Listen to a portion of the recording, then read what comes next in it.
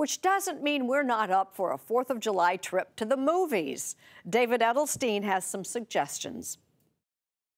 Here's the problem facing a critic telling you what to see around July 4th. You have Incredibles 2, Jurassic World whatever, and some Marvel insect superhero nonsense. They're on 18 different screens at the multiplex in IMAX, 3D, 2D, smell-o-vision. The great smaller films are harder to find because there's this vast gulf, this distribution chasm between movies budgeted at $1 zillion and everything else. So I'll split the difference. First, the big. In the event you haven't seen Incredibles 2, go. Not because it's a terrific animated movie, but because it's proof that someone, not anyone, director Brad Bird, can make a superhero picture that's fleet and shapely, with action sequences that are stylish rather than bloated and noisy. Done properly, parenting is a heroic act.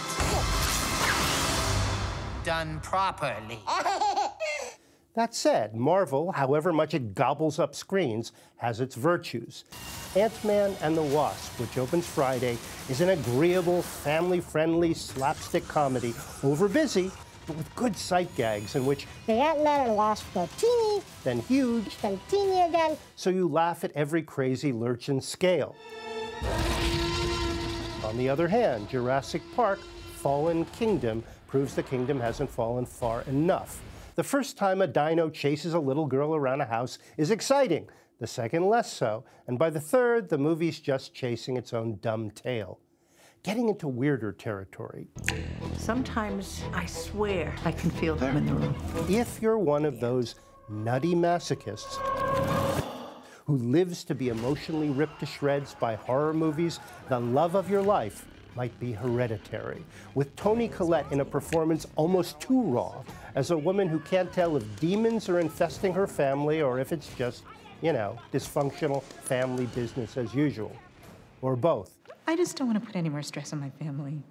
Spoiler, it's both. I've decided to keep a journal.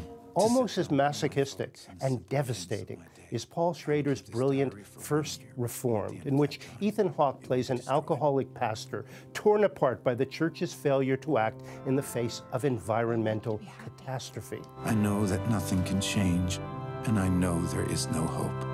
Look for 2 documentaries, one enraging, the other healing. 3 Identical Strangers centers on triplets adopted by 3 different families who meet by chance and bond as if they'd known one another all their lives. That's when things kinda got funky. But what begins as a goofy, parent trap-like tale in which nature trumps nurture drifts into more horrific, tragic territory, a diabolical study that will confirm your worst fears about science and the government. Mr. Rogers, Yeah. I like you.